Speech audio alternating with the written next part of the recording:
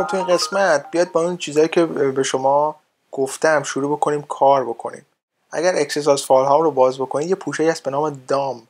من هرچی تا حالا به شما گفتم تو این جلسه ها و جلسه قبلی در مورد دام بود، مخصوصا جلسه قبلی.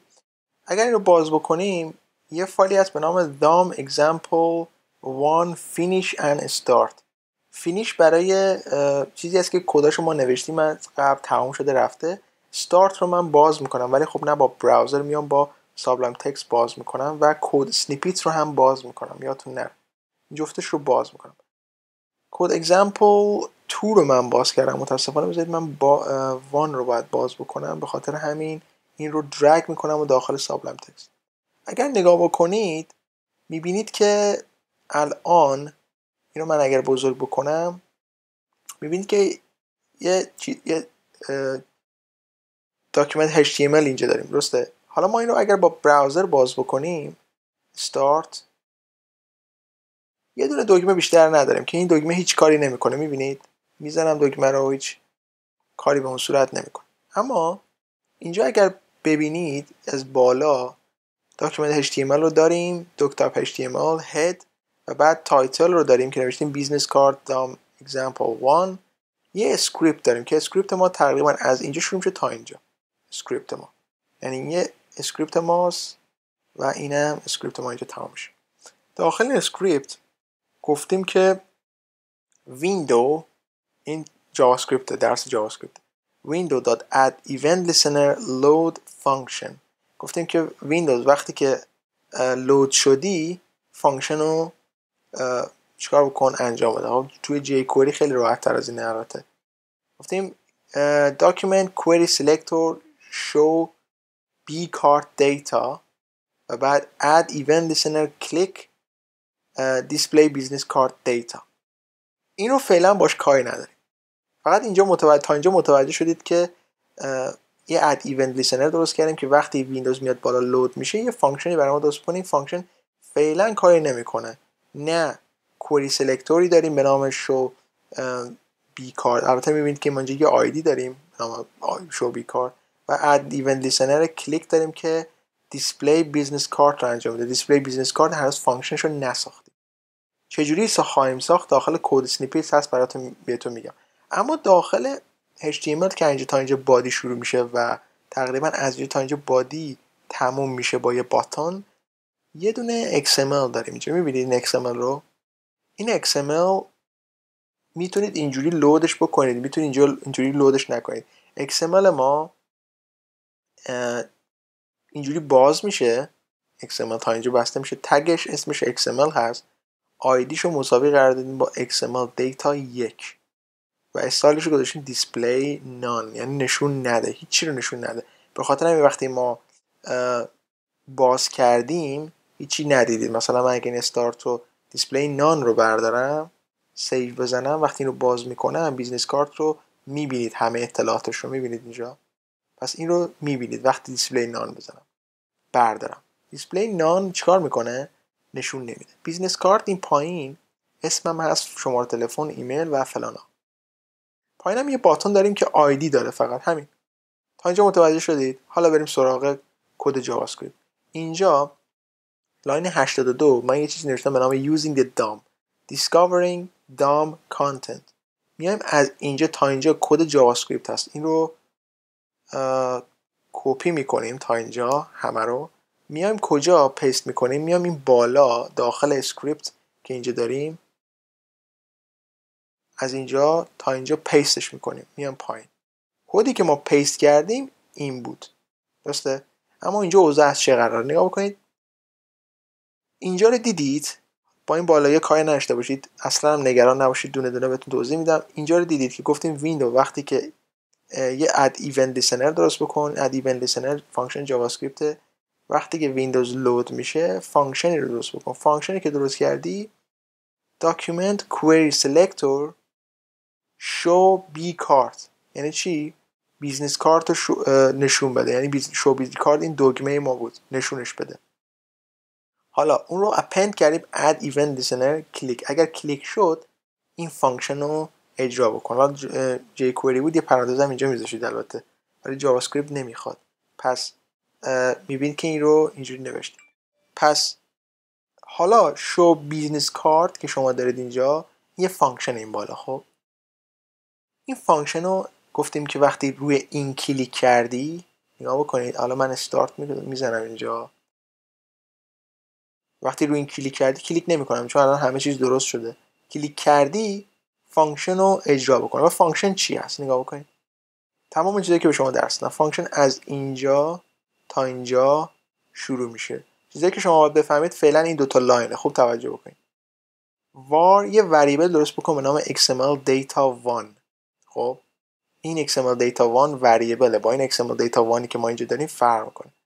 و بعد گفتیم برو چی؟ از document get element by id XML data1 رو بگیر. XML data1 get element by id، برو از document دنبال id بگرد که اسمش XML data1 و اون رو بگیر و اون میاد تمام این داکیومنت رو میگیره. گرفت تمام این داکیومنت رو، درسته؟ یه وریبل دیگه درست می‌کنیم به نام بیز کارت.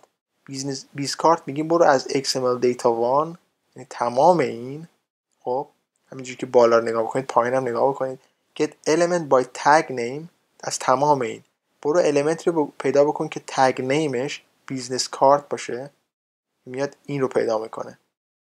خب و چون یه دونه است ما ایندکسش رو گذاشتیم 0. حالا ایندکس کامپیوتر از 0 شروع میکنه. اگر بیزنس کارت 2 تا بود، یعنی من اگر میومدم داخل این یه بیزنس کارت دیگه هم درست میکردم اینجوری، خب بیزنس کارت درست میکردم، البته تگا چجوری بگم شما، اینجوری تگ، خب اینجوری بیزنس کارت درست میکردم، این میشد ایندکس 1. اینجا باید بذاشتم 1. پس این ایندکس هم این معنی رو میده، درسته؟ بعد این وریبل رو درست کرد. پس اومد اول خود XML رو گرفت، داخل وریبل XML دیتا ذخیره کرد و دوم بیزنس کارت رو گرفت، داخل وریبل بیز کارت ذخیره کرد. پس اومد اینو و این رو گرفت. وقتی اینو گرفت چند تا وریبل دیگه میسازیم. به همین صورت نیم رو میسازیم که میگیم برو استرینگ نیم رو چیکار بکن، استرینگ نیم رو اضافه بکن به چی؟ برو داخل بیزنس کارت get element by tag name، نیم رو بگیر. حالا نیم گفتم همونجوری مثل قبل 0 نیم رو میگیرید، این میشه نود اول. نود ها بود که خوندید نمیدونید چیه، این میشه نود اول. منتها چون حسن عظیمی هم یه نود دیگه هست، باید بریم first child رو انتخاب بکنیم که میشه اولین بچه. خب دیتاشو بگیریم، درست شد؟ اما بعدی رو توضیح میدم که بازم مثل قبلی هیچ فرق نمیکنه. دومی وریبل فون وان لیبل رو گرفتیم. فون وان لیبل یه اسمه که ما خودمون برای وریبل گذاشتیم. گفتیم برو از بیزنس کارت، یعنی از اینجا تا اینجا، وقتی اسم بیزنس کارت میارم get element با tag name، تگای فون رو بگیر. خب ایندکس اول میشه این. خب get attribute تایپش رو بگیر، به علاوه 2 نقطه بذار، 2 نقطه بهش اضافه کن، یعنی attribute تایپ رو بگیر موبایل 2 نقطه بهش اضافه کن و همینجوری الی آخر میاد همینجوری به پایین و ایندکس 1 رو میگیره و ایندکس 2 رو میگیره مثل قبلی اضافه میکنه و فون 3 رو میگیره بهش اضافه میکنه و آخر دیگه چی؟ اینجا دیتا رو گرفتیم دیگه پلاس نمیزنیم اینجا مثل آخری دیگه، اینجا سمی کالا میذاریم. آخرم ایمیل رو میگیم یه ایمیل اضافه کنه، اولش 2 نقطه بذار، برو از بیزنس کارت get element by tag name ایمیل رو بگیر، ایندکس اولی ایمیل رو بگیر، ایمیل وقتی 0 میذاریم یعنی همون ایمیل اولی رو بگیر، چون یه ایمیل بیشتر نداریم. اگه 2 تا ایمیل داشتیم اینو بذاشتیم 1، میگفتیم ایمیل دوم رو بگیر. first child data این میشه. حالا آخرش وقتی روی دکمه کلیک کردیم این فانکشن دیگه، هنوز اینا داخل فانکشن، یعنی از اینجا تا اینجا داخل فانکشنه، اینم فانکشنه، جزء فانکشنه. گفتیم وقتی روی این دکمه کلیک کردیم فانکشن ایجاد بکن. آخر این فانکشن فقط وریبل درست کرد تا اینجا، کاری نکرد که. ولی آخرش نمیشیم alert فانکشنی جاوا اسکریپت وقتی روش وقتی درست میکنید یه آلرتی به شما نشون میده. به شما میگم حالا میگیم برو این آلرت رو درست بکن. اول آلرت بنویس بیزنس دیتا، 2 تا خط بنداز پایین، نیم رو اضافه کن. نیم این چیز بود، نگاه کنید این بود، این نیم دومی. و بعد برو لاین بعدی، فون 1، دوباره برو لاین بعدی، فون 2، برو لاین بعدی، فون 3 و برو لاین بعدی ایمیل رو اضافه کن. این میشه آلرت ما. متوجه شدید؟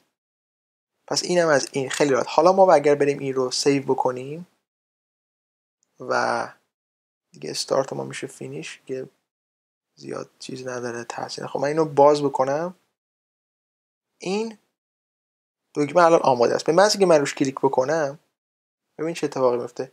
این جاوا اسکریپت آلرته. این آلرتی بود که ما درستش کردیم. خب این اگه من بزنم بغل، کوچیک بکنم، اینو بزنم بغل، متوجه میشید که اوضاع از چه قراره. ببینید این آلرت همون چیزی بود که ما درستش کردیم. اینا بکنید آلرت بیزنس دیتا، بیزنس کارت دیتا که ما اضافه کردیم. گفتیم 2 تا لاین بزن پایین، این یه دونه، اینم 2 تا. نیم رو بنویس. نیم چی بود؟ گفتیم برو نیم رو 2 نقطه بذار، اضافه کن از بیزنس کارت، اسم نیم رو بگیر، فرست دیتا حسن عظیمی رو تا چاپ بکن بیرون، موبایل رو چاپ بکن، فکس و ایمیل و الی آخر. اینو بهش میگن به همین راحتی از اون چیزایی که من تا به شما درس دادم به همین راحتی میتونید یه همچین چیزی درست بکنید و بنویسید بیرون. از آلرت جاوا اسکریپت آلرت دیتا از جاوا اسکریپت با XML خیلی راحت میشه با هم دیگه ترکیب کرد استفاده کرد. کسایی که آلرت درست میکنن خیلی راحت میتونن از XML استفاده کنن اگر میخوان آلرت درست بکنن تا از HTML. پس جاوا اسکریپت و XML خیلی با هم رفیق هستن. این هم باید در نظر بگیرید.